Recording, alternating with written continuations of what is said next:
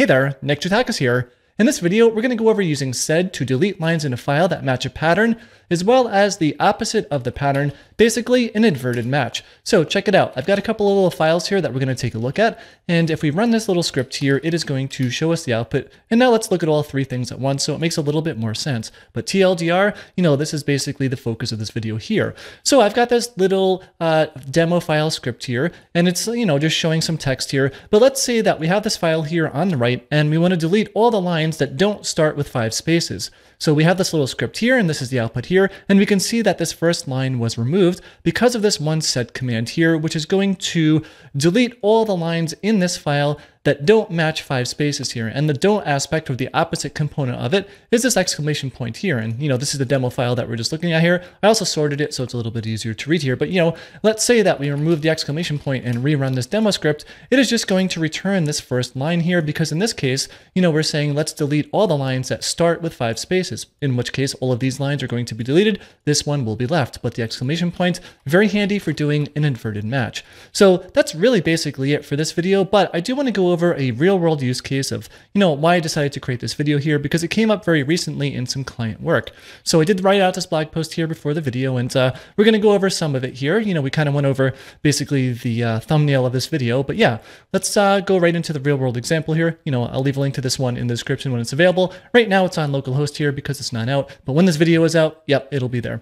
But yeah, let's go over this one. So recently I wanted to write off a one-off script here to help a client identify calls of all the spots in their code base where they were referencing CodeIgniter config items. Now, I'm not a PHP developer, but CodeIgniter is a PHP web framework, and there's a number of different ways that you can basically read config items, and this is a pretty popular or standard one like this, but in practice I found that there were over a dozen different code styles here.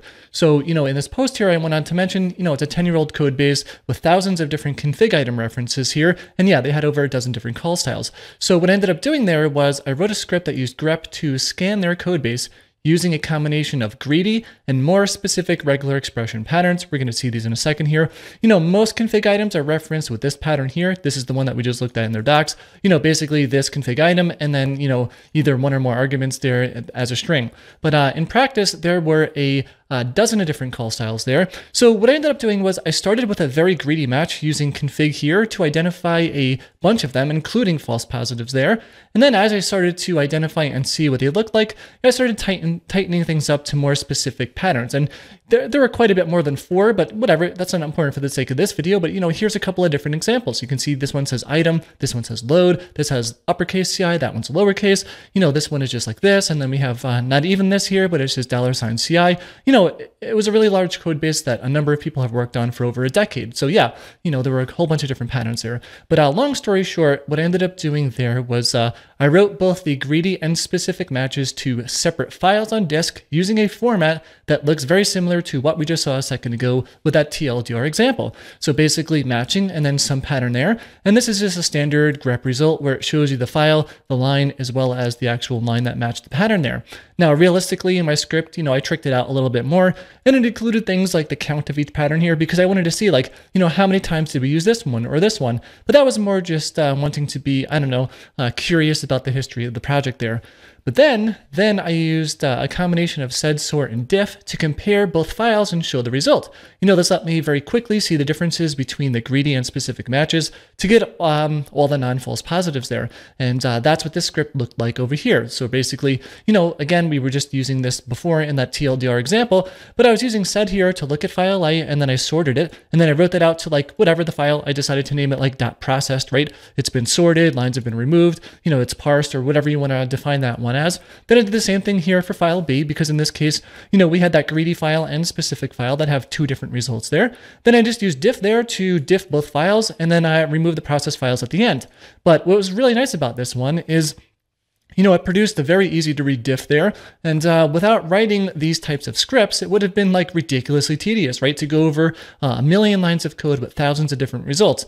Instead, I was able to compare the greedy versus specific file here, and we can see maybe there were well, I didn't put the output here, but there were less than 30 or 40 results to go through, and each time I tightened up to get more specific ones, there was less of a difference until eventually I removed all the false positives here. But yeah, the next step in that case was programmatically converting all of those CodeIgniter config references into Laravel since this client was switching to Laravel one component at a time here, but that goes way beyond the scope of this post. However, that is why I wanted to remove all false positives here and ensure I call all of the legit config references. And now we're getting to some meta stuff, right? So that's going to do it for this video. Let us know in the comments below, when was the last time that you said to delete some lines in a file based on some pattern or the opposite of pattern. It's always fun to see those real world use cases. And if you liked the video, please give it a thumbs up because it really does help a lot. Thanks a lot for watching, and I will see you in the next video.